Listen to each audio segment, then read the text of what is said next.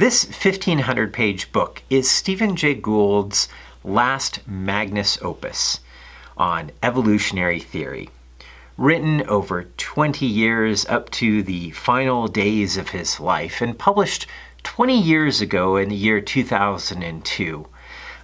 Does this great big book have any relevance to evolution and the study of paleontology today? And should you read Stephen Jay Gould? Hello and welcome to another paleontology video. My name is Benjamin Berger, and in this video I wanted to explore the influence that Stephen Jay Gould had on paleontology and evolutionary theory.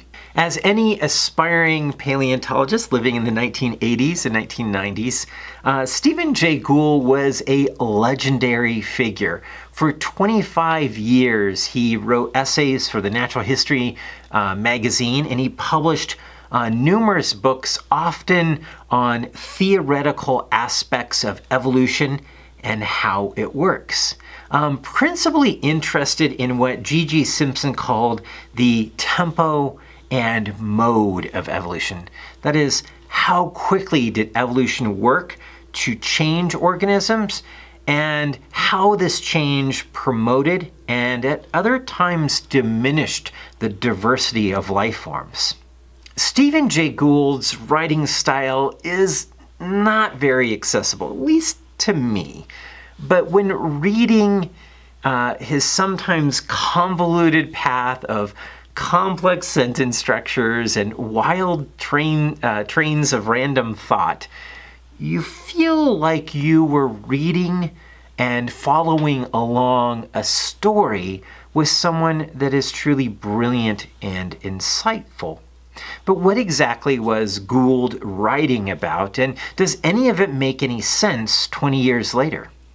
The Structure of Evolutionary Theory is Gould's super ambitious attempt to address everything about evolution. And it is a maddening maze of words and convoluted arguments that stretch out passages into long trains of thought that are either really brilliant or kind of on the edge of lunacy. It's the House of Leaves of science writing. So what was Stephen Jay Gould trying to get at with this book? What was the reason for writing so much on the topic of evolution? Do all these words mean anything? When I was reading, I kept having flashbacks to when I was a student, and the professor would assign us an article by Gould for us to read. And the one that I remember the most for being particularly dense and difficult to understand was Gould and Lewontin's 1979 paper. It was entitled "The Spandrels of San Marco in the Panoglossan Paradigm, a Critique of the Adaptationist Program." At its basis, basically the article argues that there exists forms and structures in living organisms that only exist to support the structure itself. These are grown out of changes in the allometric scale, that is the size of the organism, or the ontogenetic growth, that is the organism's age.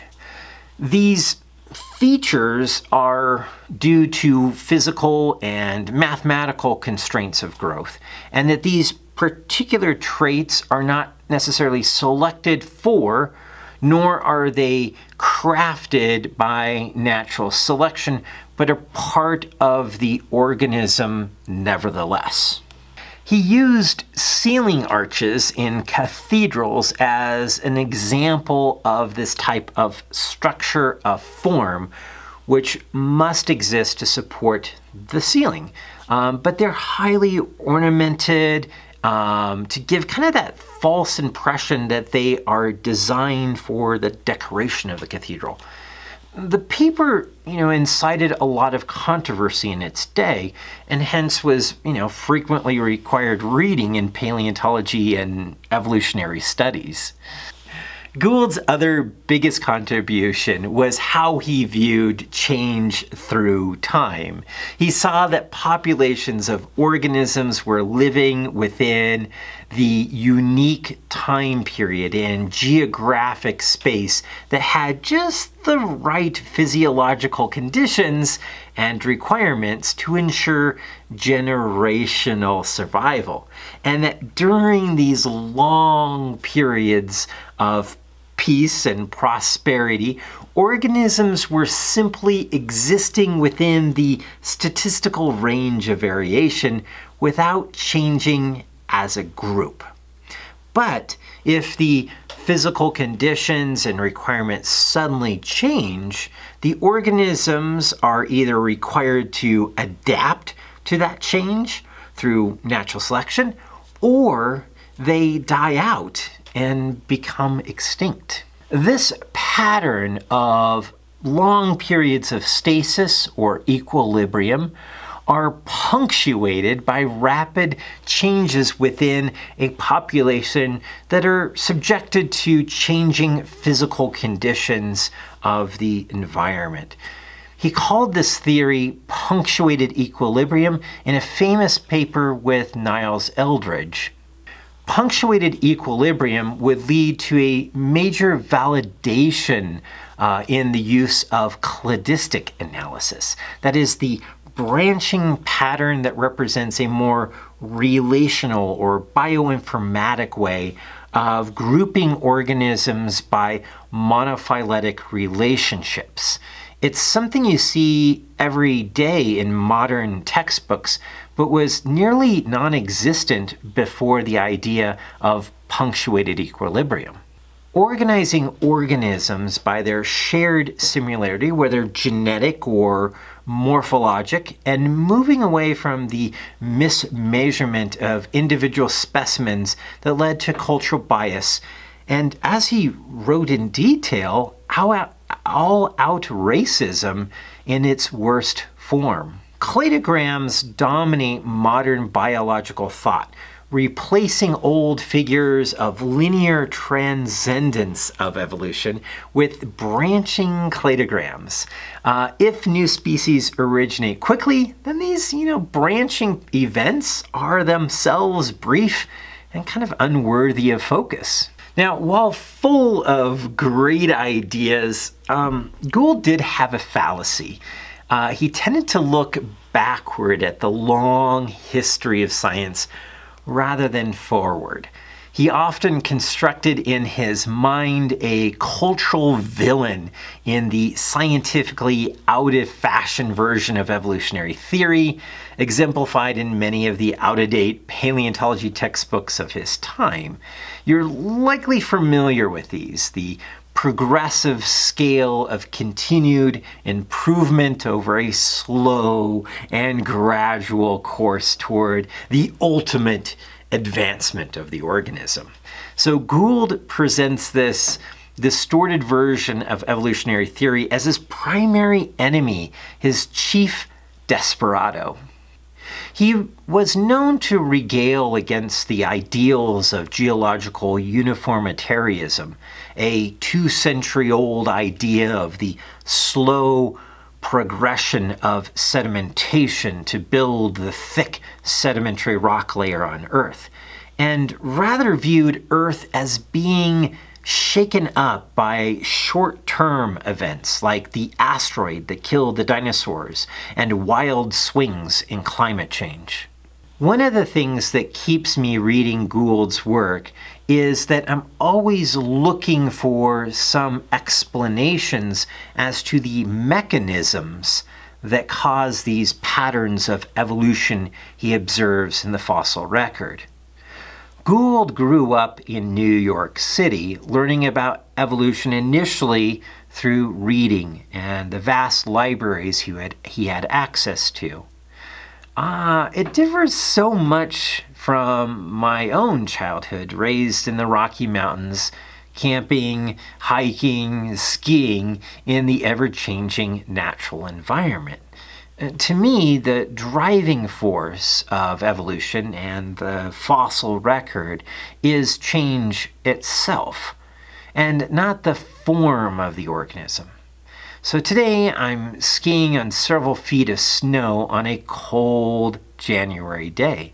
But in mid-July, the same path is as hot and full of green grass, and my body and the animals and plants must be able to handle both. My skis, on the other hand, are designed to move across deep snow, but in summer they will prove useless.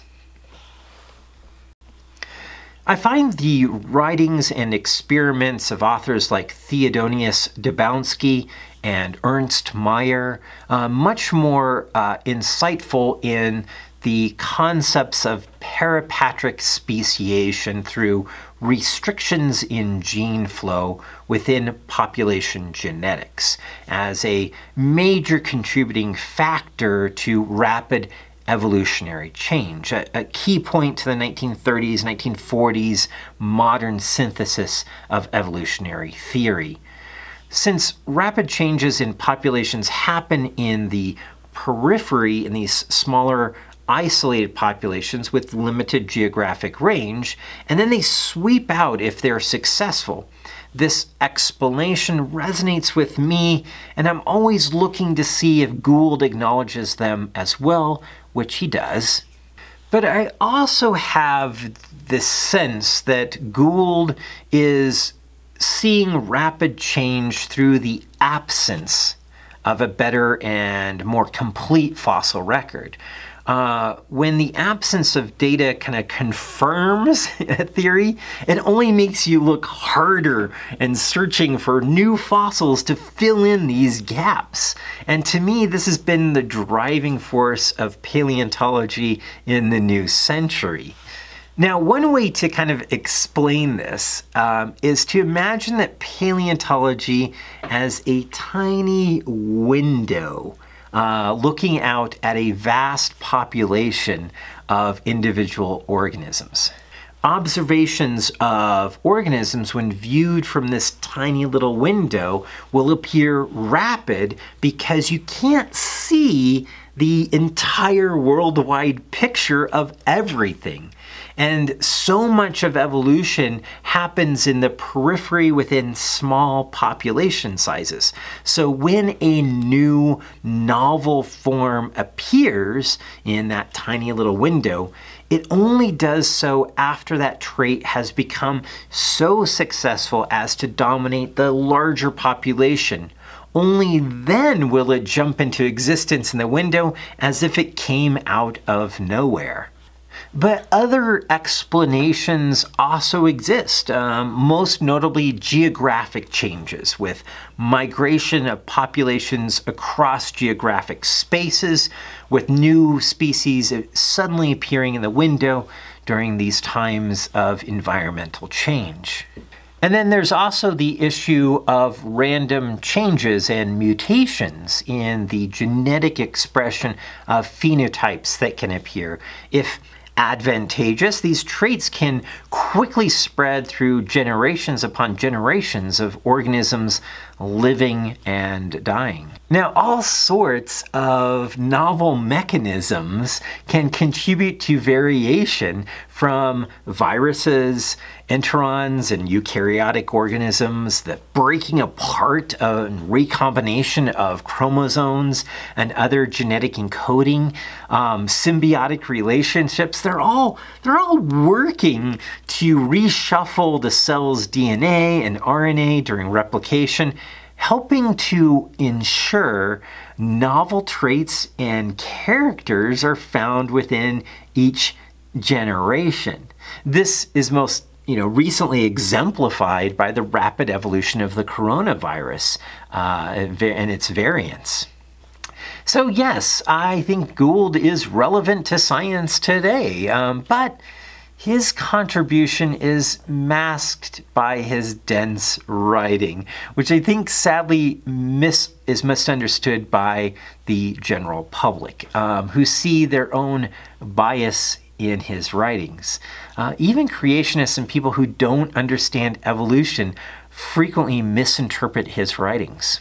So if I could do the disservice of crafting a single sentence to encapsulate Gould's greatest book, I would state that evolution is not a linear, slow path, but a convoluted maze of dead ends, of quickly changing directions and pathways, and long periods of boredom.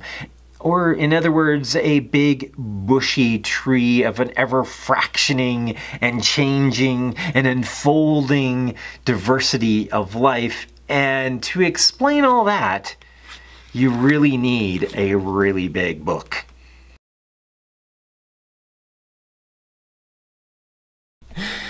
Hey, thanks for tagging along with me today. I really appreciate it. This is a fun and exciting video to make on Stephen Jay Gould. You may be wondering, did I finish this book?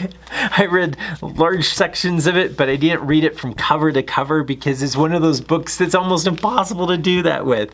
I have links down below of other books that I would recommend by Stephen Jay Gould if you're interested, as well as some of his more famous articles.